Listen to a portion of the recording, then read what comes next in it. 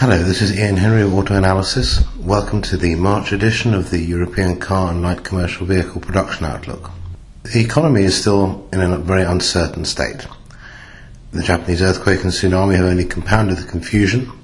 The UK economy contracted in the last quarter of last year and inflation is rising strongly here. We still have a fear of a double-dip recession across Europe and the sovereign debt issue has resurfaced, particularly in Portugal. Nonetheless, the IMF is still expecting 4% growth globally, although the Japanese problems and uncertainty in the Middle East and North Africa could cause a revision later in the year. Europe's economies as a whole need to refocus their efforts on the East. Asia-Pacific will be the major area of growth in the near future. Problems within the EU still need addressing, and we wonder whether the strength of the French and the German economies would be enough to save Europe. And we believe that economic salvation, as it were, will come from globalization, not simply an internal European solution. In the short term, we have a lot of supply chain disruption from Japan. The scale of this disruption is somewhat unclear at the moment, but many vehicle manufacturers have already reported supply problems, especially in specialty materials and parts. For example, paint pigments have already caused a shortage, and some car companies are saying that you can't order certain colours of vehicles at the moment. We think this will actually lead to a change in global sourcing patterns in the long run. The issue of production overcapacity has yet to be fully addressed. As we have observed before, there are only two European plants, namely GM's Antwerp and Fiat Sicily plants, which are closing or have closed. The vehicle manufacturers seem to prefer to adjust their manufacturing footprints rather than take decisive actions to cut capacity. We have doubts about the future of Mitsubishi's Dutch plant and some PSA facilities. But despite our worries about overcapacity, we still have new capacity coming on stream. As we have observed before, Mercedes in Hungary, Fiat in Serbia, Ford in Craiova, and BMW Leipzig are either new plants or expanding plants. And recently we've had the announcements from Ford, Fiat, GM and Volkswagen that they will build new plants in Russia, 300,000 units a year to exploit the Russian market.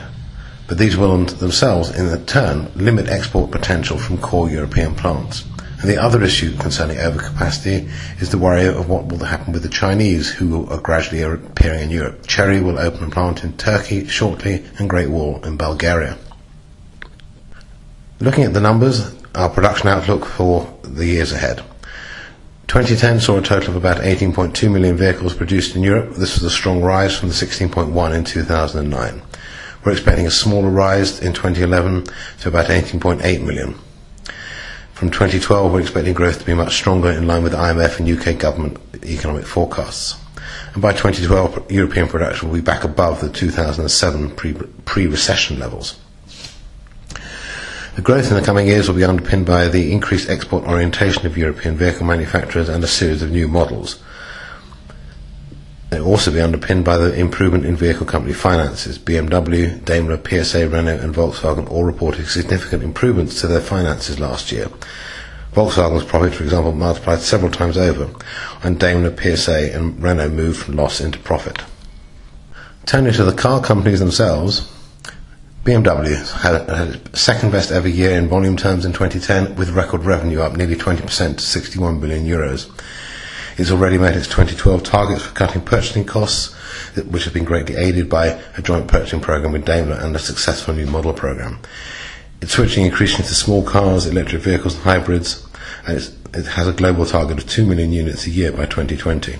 It's announced a joint venture with PSA in EVs and hybrids, and it's launched its I sub-brand, primarily again for EVs and hybrids. Its planned expansion in China and the USA is aimed at balancing production equally between Germany and the rest of the world. Turning to its counterpart in Germany, Daimler, it too reported a very strong financial performance in 2010 with a 4.7 billion euro profit against a 2.6 billion loss in 2009.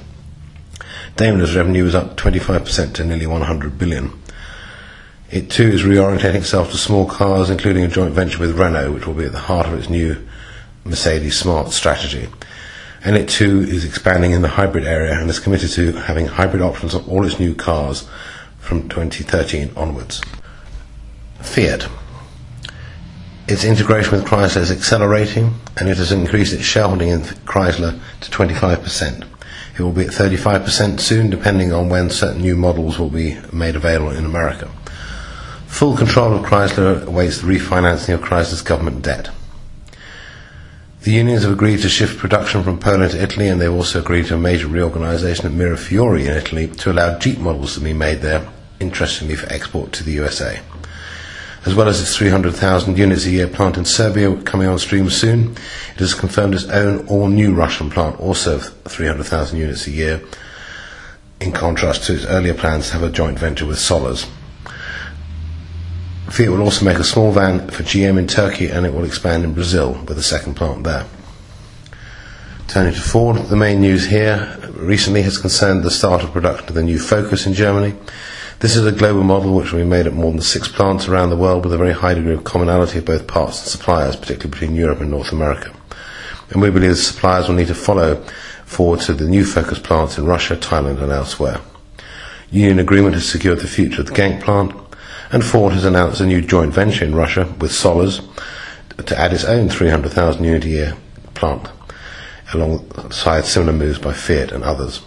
The Russian joint venture with Sollers will include car, SUV, engine and transmission production. GM will still be loss-making in 2011 after restructuring costs, but it should break even at the operating level. It still has around 1,000 jobs to cut, mostly at the Bochum transmissions plant.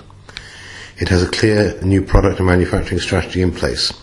This features a new small car to be made at Eisenach, including an electric version, the Astra Cabriolet to be made in Poland, and the new Zafira coming out at the end of 2011, which will see the old model retained alongside it to give a wider range.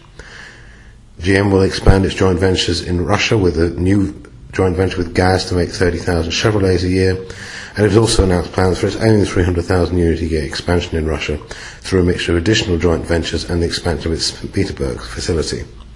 It's freeing up capacity in Spain by switching the combo van replacement to the Fiat Tofaş factory in Turkey.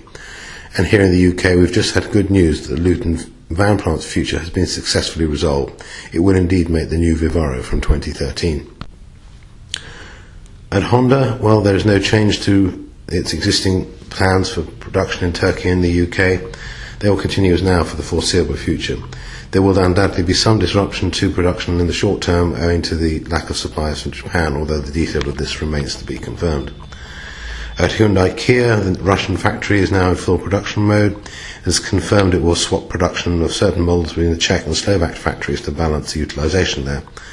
And it will add van production in Turkey, although not at its own plant there, but via a joint venture with the Turkish company Karsan.